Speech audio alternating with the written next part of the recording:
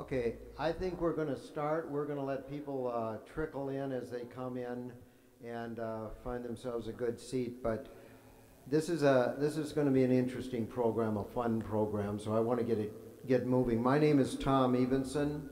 I want to thank you for coming today. I think you're going to find that it's worth it, a good investment of a little bit of your time. Um, I'm the Dean of the College of Public Affairs and Community Service, and this is a college that is filled with students and filled with faculty that are pretty passionate about what they're doing. Different areas, but all have to do with people and about making communities stronger. And this is a time that we take out. This is what we refer to as the fall form. We say, let's give people a different kind of learning experience. And outside the classroom. So let them come out and put them in a big room and interact with each other and hear about people that are out there working with people whose boots are on the ground, so to speak. And then take that out of here, just pretty intense kind of a morning or hour, and then do something with it. Make some kind of difference. And that's the whole point behind the forums is let's learn in a little different way. We've had different topics at the fall forums, all the way from hunger to illiteracy to sex trafficking to bullying and international torture. And today we're dealing with an issue that you guys, or at least some of you, identified as a topic that you wanted to hear more about. You wanted to learn more about, discuss, act on, and that is and what came out at the top of the list was mental illness. And it certainly is a timely issue. We've been hearing a lot about it, and people are struggling with how do we handle that? How do we deal with that problem? That's what our college is about, social and community problems and solving them. We're not running away from them, but solving them. How can we? And that's what part of today is. You're going to hear from some pretty impressive people who are handling them, who are moving forward in this area, but they also need us. They need you in particular to throw in your ideas and to give your thoughts and study to how can we do it even better. And so that's what we're going to have our panel today, and stimulate some of that thinking on your part. That's the whole purpose here. I want to give a warm UNT and PACS welcome to our panelists. I want to point out that Representative Garnet Coleman got up very early this morning to take a plane to come in here and join us. So we thank you and appreciate the fact that all of you are working with us on this panel. You're going to get a chance to visit with these folks at lunch if you're interested and get to know them personally. Their bios are in your program. But I'm not going to take your time and introduce them. I'm going to turn that job over to our moderator, Benet. I know her as Benet Rogers. Yeah. Okay. I'm sorry, Benet. I work with her on Contact. She's the chief executive officer of Contact, the Crisis Center.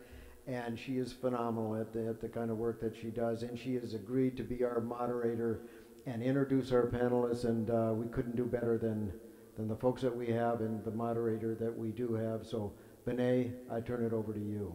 Thank you. Thank you so much, Tom.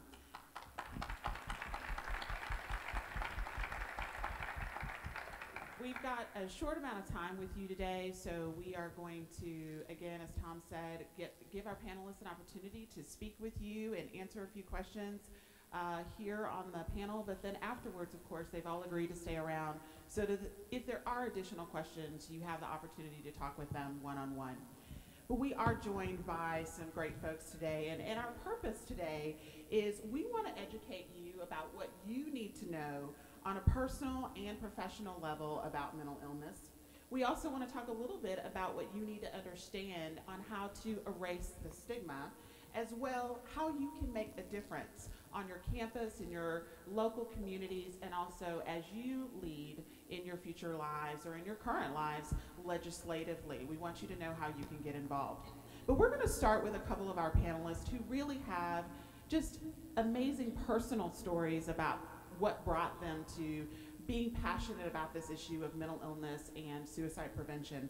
And I'm going to start with Vanita Halliburton. She is the president of the Grant Halliburton Foundation in the name of her son, who lost his life to a diagnosis of bipolar, but ultimately completed a suicide. So Vanita, tell us a little bit, if you take a couple of minutes to tell us about your story. Well, my story may be very brief. I'm battling a little laryngitis, so I'll keep going, and those of you who can read lips can follow after that. Before Grant Halliburton Foundation was a foundation, Grant Halliburton was a boy.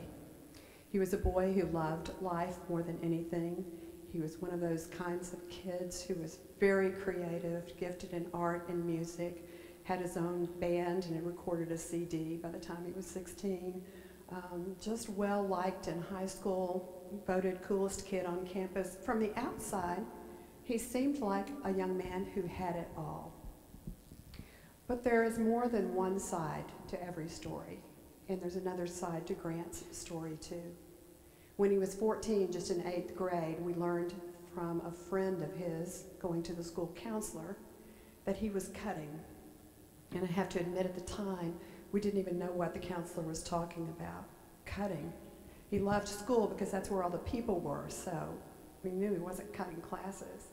Of course, we quickly learned that she was talking about a kind of self-injury that's linked to deep emotional pain.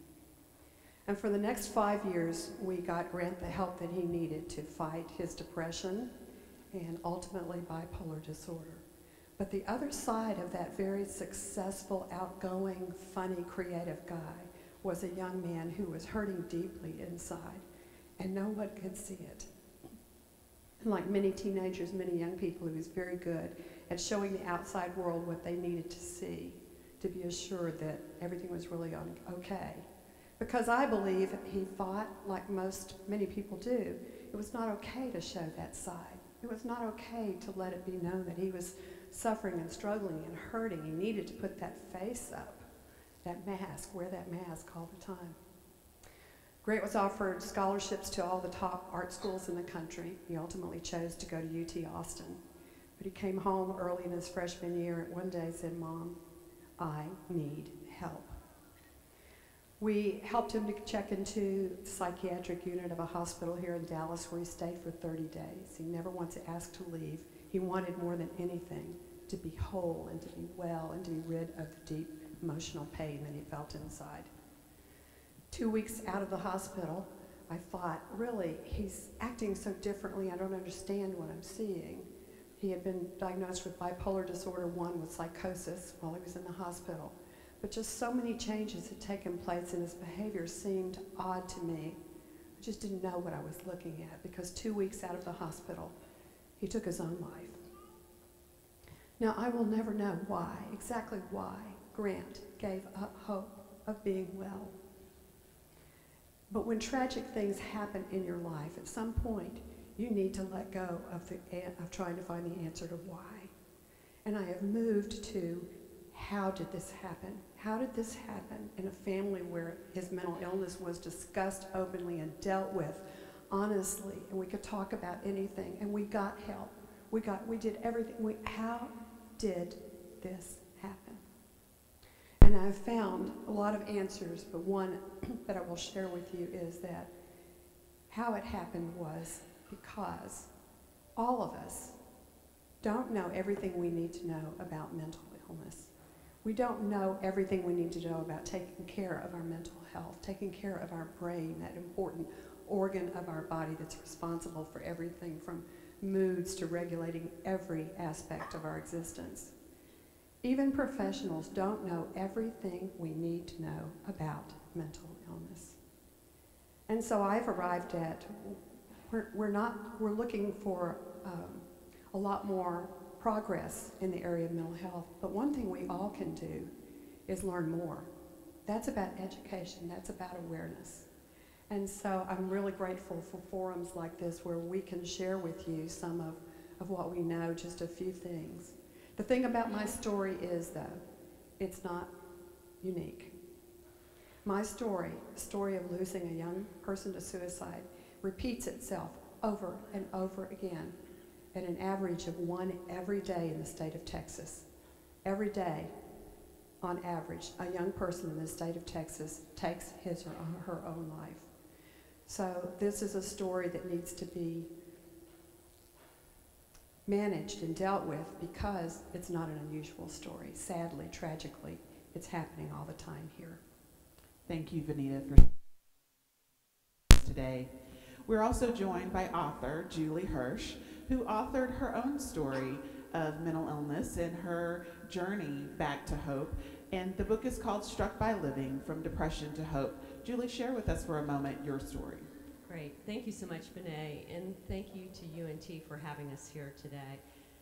In September 2001, when many of us in this country were watching two planes crash again and again into the Twin Towers, I sat in a locked psychiatric ward waiting for my first round of electroconvulsive therapy, or ECT. I was certain my life was over. I was certain I had nothing to offer my friends or my family. And I was so certain of this that I drove a car into the garage and let the engine run for 90 minutes. Now, luckily, unbeknownst to me, my garage happens to be very well ventilated. So I'm here today, and after I did ECT, the results were miraculous for me. And it was almost as though I went in, had this treatment, and went from thinking that I was absolutely worthless and could never get better to suddenly looking at my life and thinking, gosh, I've got problems, but I can make it through this. And so for me, that really crystallized that mental illness is a disease. And what's great is it's a disease that can be managed. What's interesting is my first depressive episode, knowing what I know now, happened my freshman year at the University of Notre Dame, which happens to so many people. If you think about what happens when you enter a college campus, you're suddenly removed from your support group of your home and the people who know you and know what's normal for you and what's abnormal for you. There's also things like that happen, like alcohol, maybe drugs, that really throw the brain's function off its normal pace. And so what I've done is, with my alma mater, the University of Notre Dame, I actually came up with a list of things that I thought, gosh, if I could go back in time and do things differently, knowing what I do know now, what would I do? And some of these things are remarkably simple, like sleep. And there's tons of research on how effective sleep is to help you. Exercise. I'm an avid runner. When I look at when I had depressive episodes, almost all of them occurred when I was injured and I couldn't run. So we can talk about these other things later, but what I want to offer to all of you is a message of hope, that there's a lot of things that you can do just because you had even very serious mental illness, serious enough to try to take your own life. You can live a great life, and we are both representative of that. I've had 13 fabulous years and been able to do things that I never dreamed I could have done, and all of that would have never happened if I had ended my life that day in the garage. Thank you. Julie, thank you so much for just reminding us that hope is possible. We're also joined today by Representative Garnet Coleman of the Houston District 147. He also has a personal story of mental illness, but what I love about what Representative Coleman says is that mental illness does not define one's destiny. Tell us a little about that, Representative Coleman. Well, I think it's very important, and it's been said that it's an illness. And if people understand, like any other illness, it starts to sound trite, but we have to keep reminding people that there is no snap out of it. It requires treatment professionals. It requires maintaining the actual things that help you stay well, and all within a real life. So I'll tell you right quickly, I think 16, 17, just like a lot of people, it started to become very clear that I'd get depressed. And so what I would do is not go to school and sleep in the back of my car. And then when it the end of the day came, I'd go home. But after I got elected to the legislature in the 90s, I left the house. I just left my wife there, left with the clothes on my back, and was gone for 2 different times, 3 months each, in hotels to isolate because of that feeling of worthlessness. You just don't want anybody around you. I've slept in a lot of closets, and meaning that's the safest place I could get.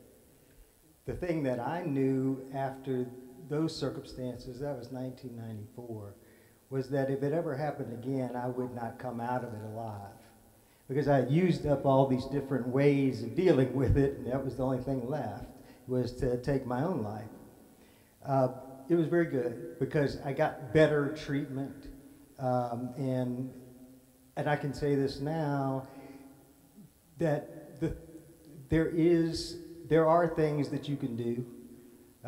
There are things that college students can do. You have the mechanisms right here on this campus. And now it's even better because there are referrals to doctors and counseling programs and things that didn't exist when I was in college.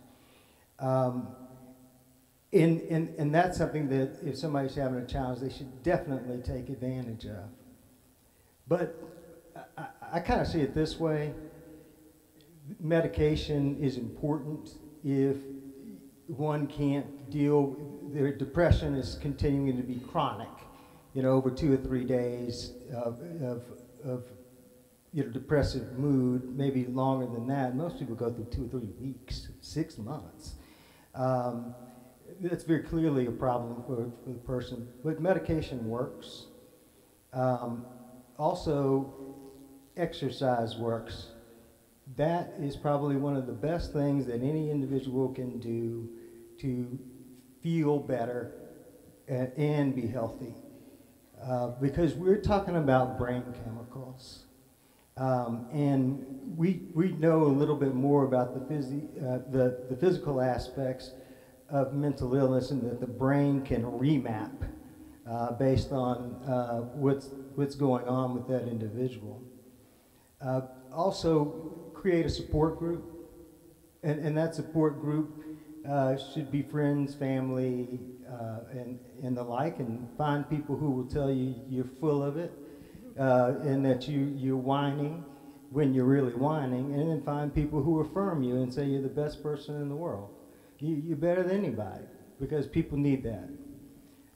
And continue doing that through your time. Sometimes it's difficult to find people who will play that role, but I think it's become even more important.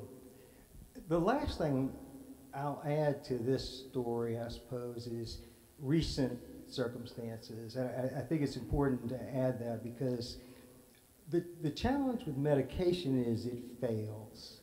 Now, y'all may not know this. You've heard about cocktails for HIV, right? And then they started doing the combo pills. All y'all know about it. Well, you may know about that. The thing about antidepressants and other medications that deal with bipolar disorder or whatever else it is, people are better because they're taking 2 or 3 different medications. So I take 3 different medications, and I've been fine adjusting them for the last 10 years until probably about February of this year, and I hadn't felt like that in so long. I didn't even I couldn't, but I was back to that, not leaving the house. It affected my diabetes, affected it. And I'll tell you this today, because of the depression and the diabetes, people keep saying, well, you lost a lot of weight. Well, I've gained back weight. I got down to 132 pounds because of I just didn't eat. And these are when things become comorbid, as they say. They affect each other. I can tell you, I told my mother this. She said, well, how are you doing? I said, I'm as good as the medication works, and when it fails, I'm not going to be good. And the worst part of it is that's absolutely true. So I'll leave it at that, but don't worry. Since 1995, I've only had medication fail 3 times, and I'm 52 years old. So there is management of the illness. You don't even think about it once you get to that point. Well, Representative Coleman, you are absolutely the story of continuing the journey. And I think that's an important message for people to understand about mental illness. It is a journey that goes through ebbs and flows, and really that support system is really key at every level of that, whether that's family, friends, students that you don't even know, opportunities to talk to, a crisis line, which we'll talk about a little bit more later as well. But we just want to remind you and to stop here for a moment that these are all stories of hope. Even though they are stories that seem challenging, they're still all stories of hope. But we also want to talk about the legislative part of this, because that's really important. And it's important to know for all of you that Texas is near and pretty close to the bottom in terms of provision of mental health funding in our state. And so, Representative Coleman, tell us a little bit about what's changing with that and what you hope to see in the next legislative session as we've just ended this recent one. Well, people react to a lot of things and try to find a silver bullet that the public will accept. And you've heard the debates over guns on college campuses, all of that. And people who didn't want to deal with guns chose to fund mental health treatment. And I think that's fine. It's important. So we put in probably about $350 million in the budget, and I passed several bills, one with Dr. Dool from up here, that advances some legislation I passed in the last session that deals with intervention for students starting in high school and training of teachers to see what when a child has different behavior, and to make that referral to the parents is extremely important. We were called the people up here, the Regional Education Center. They said that the legislation that I passed in, what year was that? 2011 is actually working. The problem they have is, and then we've added to it, the problem they have is that there are still many suicides in rural areas. But now that it's a required teacher training, school training, and all of that, I think that we can make some progress, and maybe we can catch some folks who are a harm to themselves or others. The thing that should happen next session, okay, we've done all this. My committee recommended our interim study, the Haven for Hope deal. I mean, we've been doing diversion. I passed mental health court. I mean, I could go through the litany of bills that I've passed.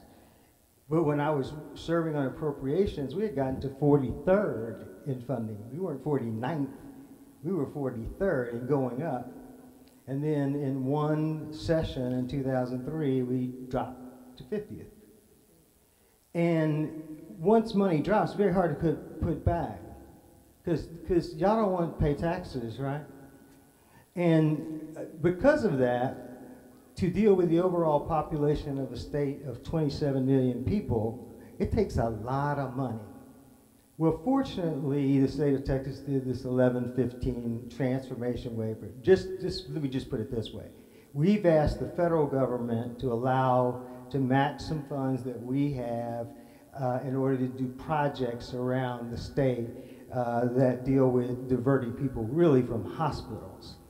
And mental health are 35% of the projects across the state. And that's because we had never matched the outpatient dollars in the centers and MHMRAs. And these are things that yeah, I forced in. Now, this was not this session, it was the previous session. But it's going to make a difference. So the last thing I guess I would leave you with is, don't look at what people do today, look at what they do tomorrow. And if that money doesn't stay, that means it wasn't real anyway.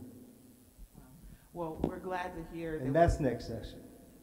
Well, we're glad to hear there's some opportunity in the next session, and really some responsibility for those of us to actually continue pushing for the continuation of that funding. And speaking of 1115 projects, we're joined today as well by Pamela Gutierrez, who is the Executive Director of the Denton County MHMR.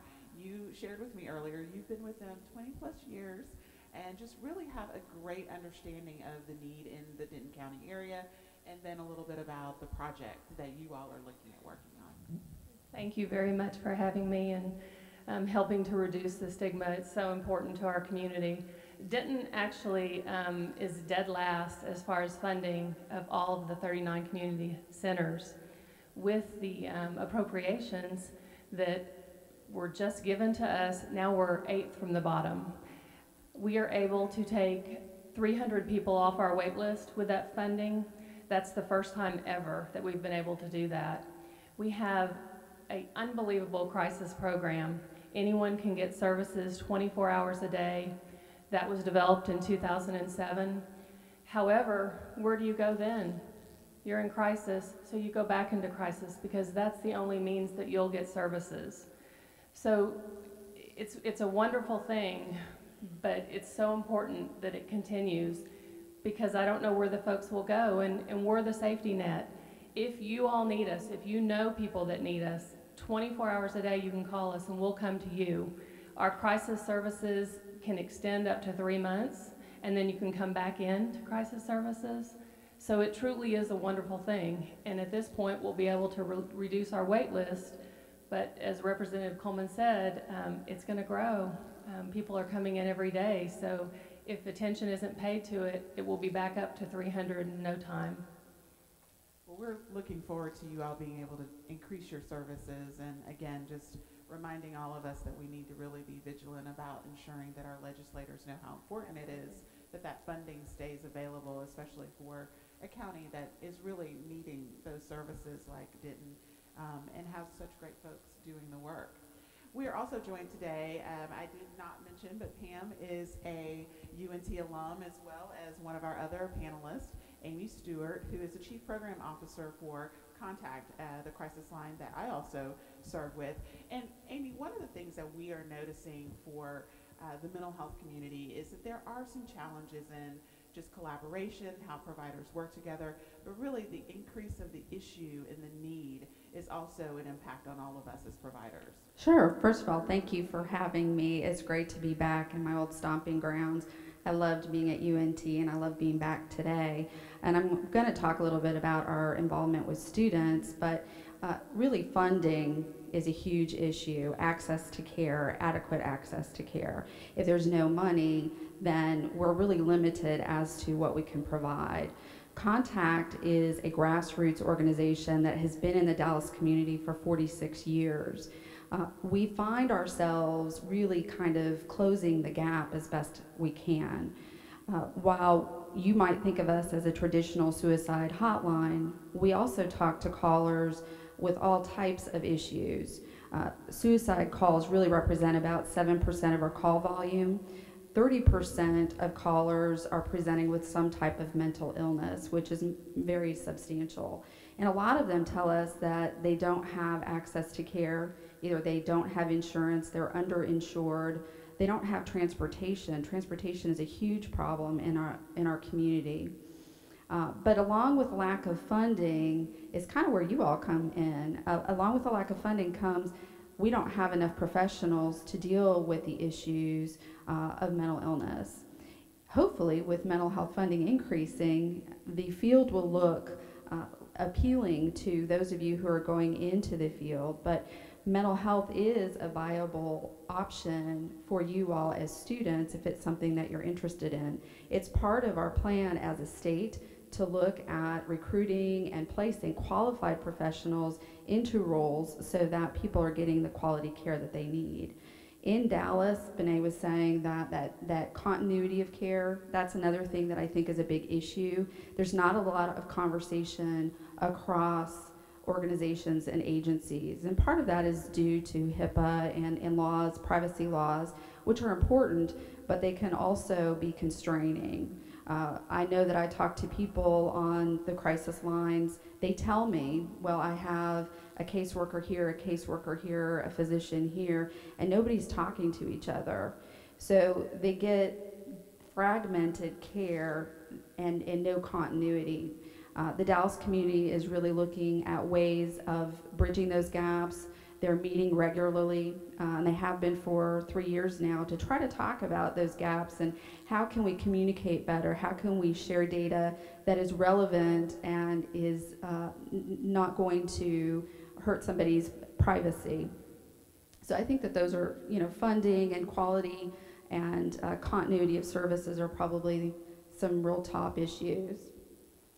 Well, and I know one of the issues as well that we talk about, we hear more about, almost everybody on this panel, I'm sure at some point has talked about, is the issue of erasing stigma around mental illness and really changing and stemming the tide for what comes next when we're talking about getting people the help they need in a way that is socially acceptable. Benita, do you want to weigh in a little bit on that? I do. The Grant Halliburton Foundation is totally focused on one thing, and that is teen and young adult mental health and suicide prevention. And we believe that if people only knew the signs of a person in distress, or knowing when you yourself are in some tough times, rough waters emotionally, if they knew those signs and they knew the signs of a person who's in suicidal crisis, so much could be done earlier rather than later, or even when it's too late after a tragedy has occurred. We have a program called Tag Your It, where we train people, including students, faculty, parents, community groups. Everyone needs to know the signs of suicidal crisis in a person. TAG stands for Take It Seriously, Ask Questions, Get Help. Contact us, similar programs where they go into schools and talk to groups everywhere. I really believe education and awareness is the key to doing something about this, because like many things in society, nothing happens until people start talking. Minds are not changed until people start talking about a taboo topic. Suicide, mental illness has been taboo for too long, and I believe this is the generation that will change that will bring it out to the open and say, it should be as easy to say, I need help, I need psychological help, as it is to say, I've pulled a muscle and I need to go to the doctor. That is the simple truth of it. Thank you. And Julie, I know too that you have thought about this, and then we want to give each of you an opportunity to give the students and the faculty here today one thing you want to take away with. But Julie, I want to hear from you a little bit about what you think on this issue of stigma. Well, I think one of the things that happens is because we focus so much on illness as opposed to health, we end up being in a reactive mode instead of solving problems. There was a person who once believed that you needed to wash hands before surgery, and this person was basically laughed out of every medical facility. He ended up in an insane asylum by the end of his life.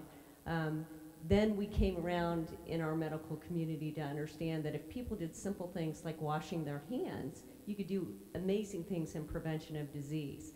I really think we're missing the boat a lot on mental health, that not just the sick people need to understand about brain health, everybody in this room needs to think about their mental health. You need to think about sleep, exercise, nutrition, support groups, and granted, there will be some people in this room that are genetically more prone to mental illness than others, just the way some people will be more prone to heart disease. But until we stop looking at people who are mentally ill as the aliens or the strange people over there, and until we all start thinking about brain health and that we all need to take care of our brains, I think we'll continue to be in this reactive mode. So we need to get to the point where it's okay to say, yes, I'm having these symptoms, and go out and get help early. Thank you.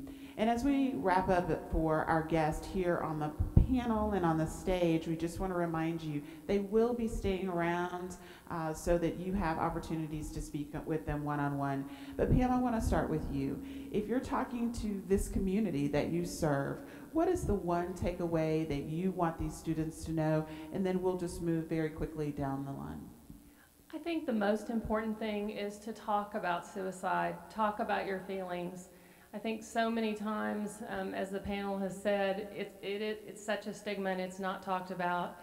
And if you talk to each other and you help each other, you're giving each other hope. And we're there for you. If you need the help, we're there. Thank you. A couple of things. Those of you who are on your parents' insurance while you're here at school, raise your hand. Thank Obamacare for that.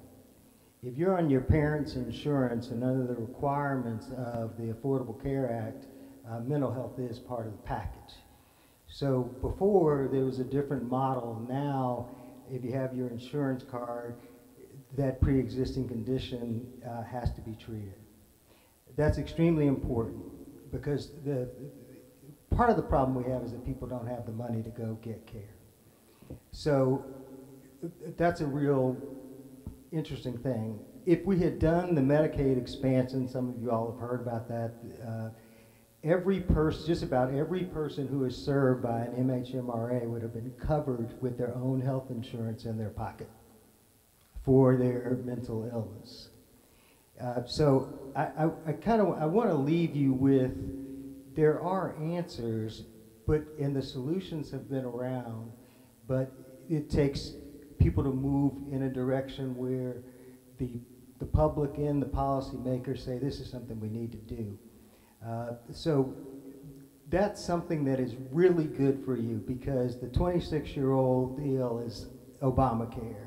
Pre-existing conditions, Obamacare. All of these things are brought to you by Obamacare. Also, those of you who are over 26, the marketplace is open on Tuesday, I think it is, or Wednesday, whatever day it is. It's really inexpensive for young people to get insurance under the marketplaces if you age out of your parents' coverage. And so I would encourage you, and I'm sure the school probably requires you have insurance anyway, but look at the value of that insurance and get insurance for not what you need now, but for what you don't know you'll need later. Wonderful, thank you. Julie? My message to you would be, it is easier to maintain mental health than it is to recover from mental illness. So don't wait until you have symptoms of mental illness to take action to protect your brain. Think about sleep, exercise, nutrition. Think about stress and doing things like meditation or yoga to eliminate stress. Think about social support groups. I have a lot of information about these kinds of things on my website, struckbyliving.com, and I'd be happy to share that information with anybody here. Thank you. Thank you, Julie. Benita? I have two things. One is get yourself informed about what the symptoms of mental illness look like so that you can help a friend or help yourself when you need it. We have brochures for you back at our table, which is right there. One's called How to Save a Life, warning signs of someone thinking about suicide and how to have the conversation with them, and the other is about recognizing depression. And the second thing is being able to talk to someone to open this subject is so important, and it can start with a simple phrase, "Are you okay?" Don't think that this is something that only doctors and professionals should deal with. You can really make an impact in a person's life by just opening the door and saying, "You can talk to me about how you feel, and I'll help you find what you need." Absolutely. Thank you, Benita. Amy, you want to close this out? Yeah, I want to expand on what Benita said. I would say care for one another. If you saw someone who was passed out and perhaps having a heart attack, you would do what you could to get that person help. That doesn't mean that you have to fix the situation or do something that you don't feel qualified to do, but get involved and like Vanita said, find out what you need to know about mental health, mental illness, and also get involved in your community. Because of a lack of funding, a lot of nonprofit agencies rely on volunteers to provide the services. We work almost solely with volunteers. We have 130 volunteers that answer our crisis lines 24 hours a day, 7 days a week, 365 days a year. They are highly trained, we support them, but they are there tirelessly helping individuals, not just in the Dallas community, but I was telling the panelists that Denton County, we serve Denton County residents. It's the third largest population for us. So if you're interested in our agency, we're back there in the red with Sierra, who is a UNT student, but also get involved in your local agencies that provide services. We want to thank all of our panelists. You all have been great, and we just appreciate you sharing your personal stories, your passion for this issue, and just really giving all of you as students an opportunity to take some information away for your own personal life, health, and your future. I want to thank UNT for allowing me to moderate today. I want to thank Dr. Evenson for serving on the contact board and thinking of engaging us, and Tina and her team as well. So I'll turn things back over to you, Tom.